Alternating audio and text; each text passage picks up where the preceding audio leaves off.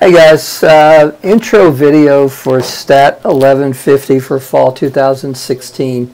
I want to get you started here, tell you how the class is run and class policies, and give you the dates for the on-campus sessions where you take your midterm and your final.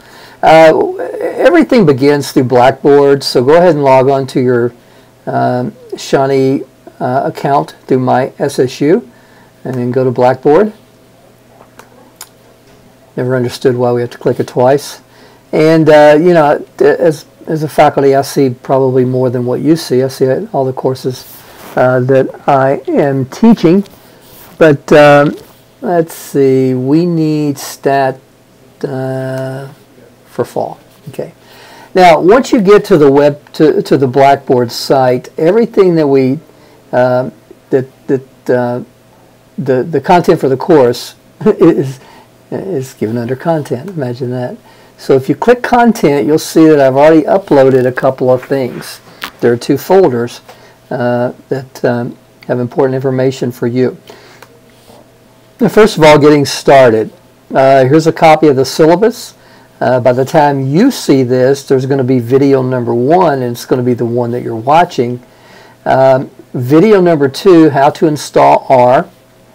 R is a statistical software package that's free that we use. There are actually going to be 4 assignments using R throughout the semester.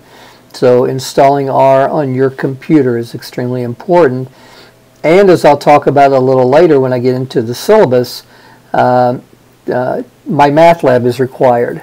It's one of the easier to use online course management systems that I've used. And you know, clearly in an online course, we have to have a way to share resources and things. So I chose my math lab.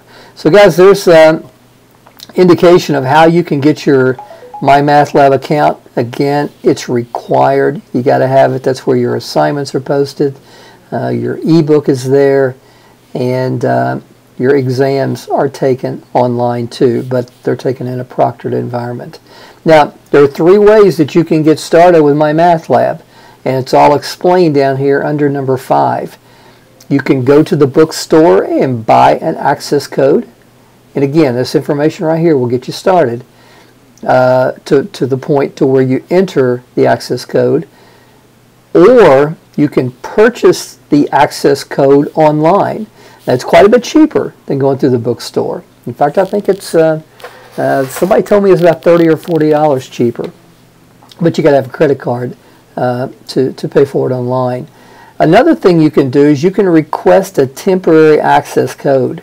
This is good for 2 weeks, and but ultimately after 2 weeks you've got to either get the access code online or buy the access code from the bookstore. So it's up to you, but you got to have it. Okay? Now, once you get My Math Lab set up, and you'll get that set up by going to, if I type in mymathlab.com and hit enter, it'll change to Pearson MyLabandMastering.com, North America. You'll come over here and register now under a student and follow the instructions that I gave you here in Blackboard. Well, once you get your account set up, you will sign in. And again, you won't see all this because you're not a professor. But what we'll do is we'll work through Stat1150 Fall 2016. So if I click that, it takes us to our course. Now, I see more than you'll see, again, because I have instructor permission where I can go in and set up course tools. But what's going to be important to you when you come here primarily are 2 things. The assignment tab, and you can see that I already have put up an assignment number 1. There's the due date. It's 11 p.m. on the 30th of August. You get infinite attempts. You can try these over and over and over and over and over again. They'll generate new questions for you. So there's no attempt. There's no limit on attempts. Also, from time to time, you'll want to know about your grade. So if you come to Gradebook, it will tell you your overall percentage. Okay? Now, important. MyMathLab does some wacky things with grade calculations. For example, it would automatically make an exam worth less than a quiz. The default settings that go on behind the scenes don't align with the way your grade is going to be calculated. So about 5 or 6 times a semester, I'll go in and update the grade calculations. I'll send out an email and tell you, well, the grade that you currently see is as close as I can get to your current grade in the class. So, I'll do that. Keep you posted. All right, gang. MyMathLab. Let's take a look at this syllabus, just like we would if we were taking a face-to-face class.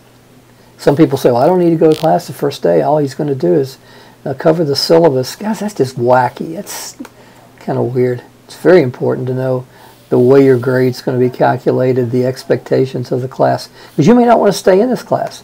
You may want to take it face-to-face. So give me an opportunity to tell you how it's going to be conducted. All right? And I will tell you that I've been teaching the online section of Stats, well, we used to call it Math 1500, but it's the same course, Stat 1150.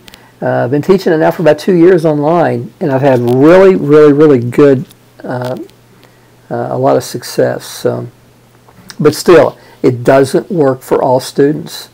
If you're someone that you like to hide and make up excuses and put things off, and then the online course probably isn't going to work for you. But if you're someone who's disciplined, you can force yourself to sit down and watch a couple of videos a week, couple of hours of videos a week, get your assignments turned in on time. Then the flexibility of an online course, I think, is awesome. All right, guys, let's go through this very quickly. Instructor Doug Darbro. Call me Dr. Darbro or Doug. I don't have a hang up on either one. I tell you, I do hate being called Mr. Darbro. So Dr. Darbro, Doug, Triple D, D cubed. I've been called it all. Okay. Email. I had a student this summer that she kept telling me that she said, well, I never check my email. And I would send out notices to the class, and then 3 weeks later she would say, well, I didn't get this because I just checked my email. Guys, I hate to be blunt, but I'm going to be blunt. That is dumb. That is just dumb. To take an online course and never check your email. Think it through. I got no way to stay in touch with you. I got no way to get information to you other than Blackboard, MyMathLab, or email. And email's the quickest. So guys, you got to start checking your email more often if you're going to stay in an online course. Another one of those kind of duh moments is computer access. I had a student about a year ago.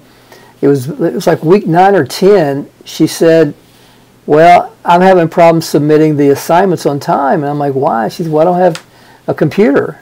And I don't have internet in my house.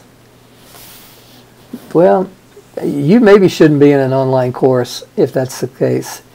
Guys, clearly you have to have regular access to a reliable computer and reliable internet service.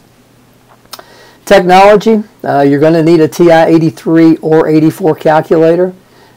These things, you can purchase the calculators from the bookstore, probably the most expensive place you can purchase one. Staples.com, Walmart, those are probably the cheaper. You can also eBay. I've had some students who have purchased these calculators on eBay with some success. I also have students who have purchased the calculator on eBay and they're still waiting for it. Oh gosh, let me think. I'll tell you another way. So on my SSU, they tell me that there's a place you can go on there and sell things, like from student to student. And every time I've been on there, someone has had a TI-83 or 84 calculator for sale, and quite cheaply too. So, it's something that you may consider as well. But guys, you got to have the calculator. I'll just show you real quickly what the calculator looks like. We'll go to the Stat button, and we'll learn to edit data. We'll enter data, and then we'll learn all these fancy schmancy tests and different things that make statistics much easier than doing the calculations by hand. So guys, you got to have it. This is the way I teach you through the TI-84. And trust me, doing statistics by hand with the formulas is much harder than using the calculator. And the calculator will drive you insane sometimes, but still much easier.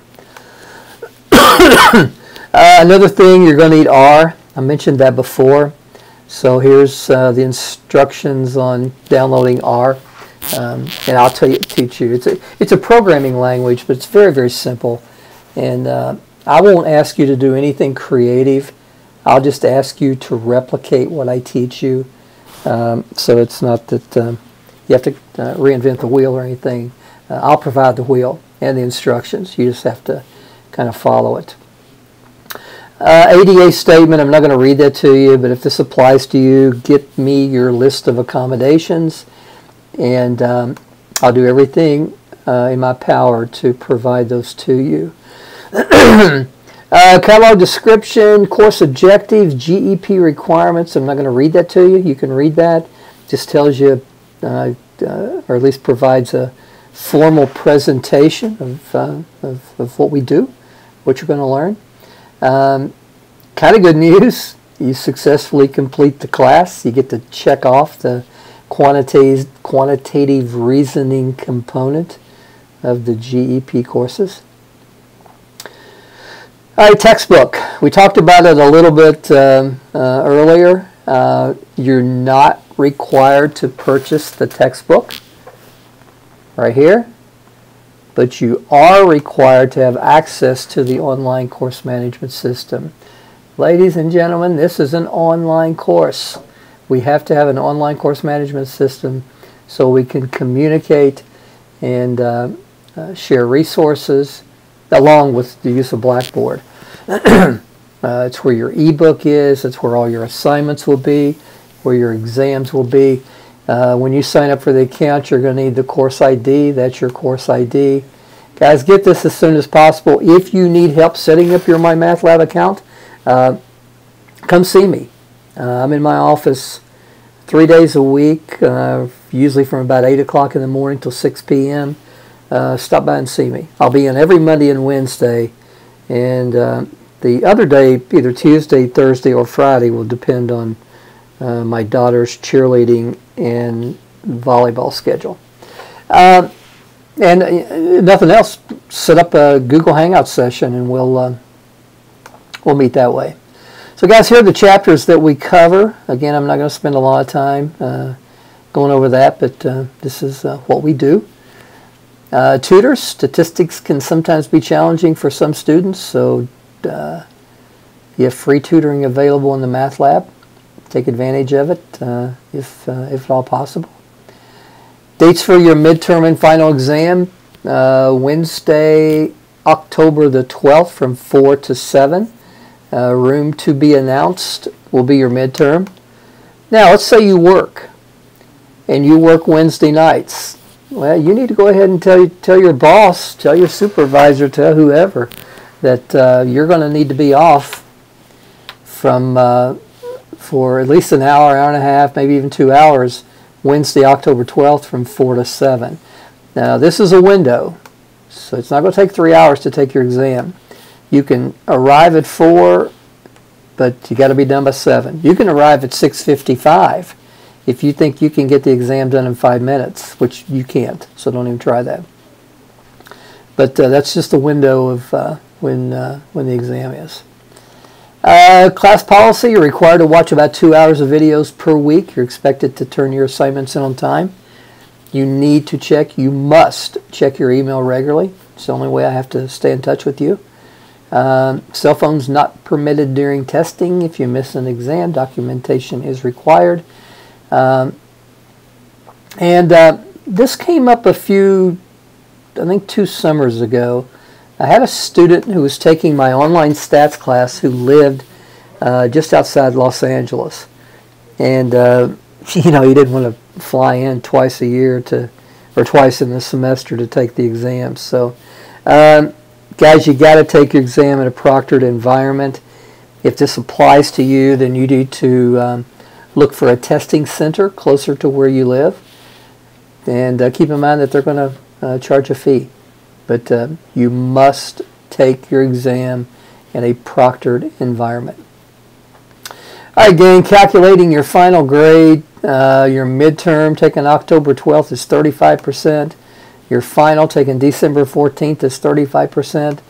You have 4 assignments on R that are 10% cumulatively. And you have your online assignments through My Math Lab that are given weekly. That's 20% of your final grade. Assignment names and due dates are provided here. So assignment number 1